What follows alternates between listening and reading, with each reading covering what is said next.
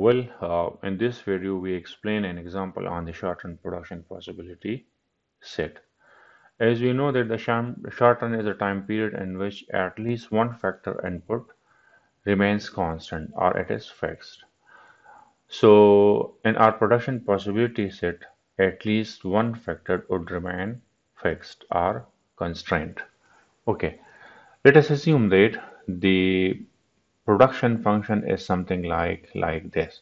Y is the function of labor and capital.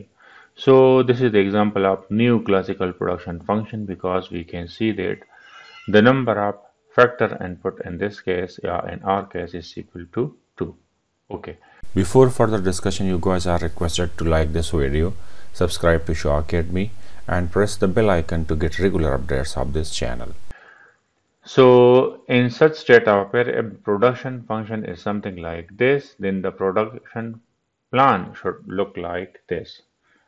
It is a plan in which output and input are presented, and you can see that both the input labor and capital are having negative sign. It doesn't mean that they are in negative form, rather it means that it shows the money output, money outflow. The negative sign implies that payment leakages are payment to the factors of production. So this is some sort of money outflow, and when you produce something, it is a source of money inflow to the firm. Now, it should be noted that it is a single production plan, and there can also be so many other production plan beside this one production plan.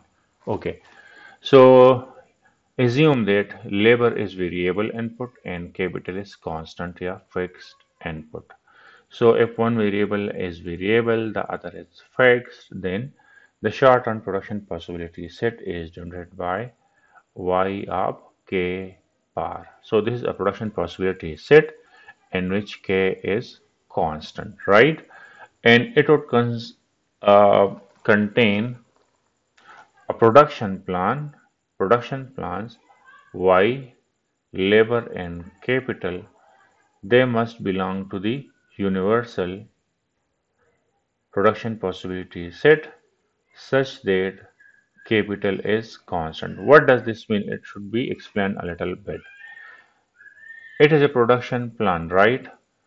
Y is output and both these are input. So since we know that K is fixed, the universal production possibility set contains all those production plans which are in short run, which are long run, which are optimal, which are non-optimal. It contains all possible production plans. So this production plan is one of them.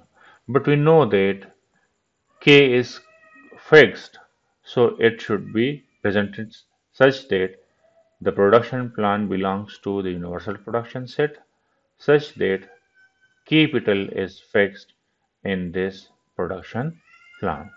So this is the short-run production possibility set. Similarly, we can also present the production function in a standard language, right? First of all, we need to define the production function. What is production function? Production function is nothing else. This is the technical relationship between inputs and output, right? And suppose we assume that if a function is producing a single output, right?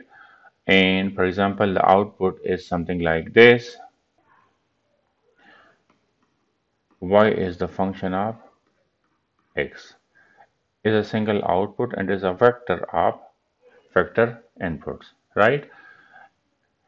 Then the standard form is f of x is equal to bracket output is y is in real space such that y is the maximum output associated with this much input in the production possibility set. This is a production possibility set.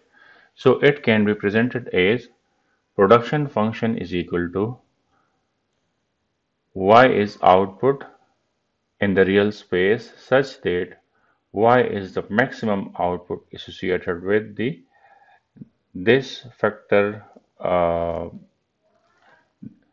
associated with this vector of inputs in the production possibility set, because this is capital Y and capital Y represents the production possibility set. And again, the negative sign implies that it shows money outflow or payments to the factors of production. So thank you. Thanks for watching.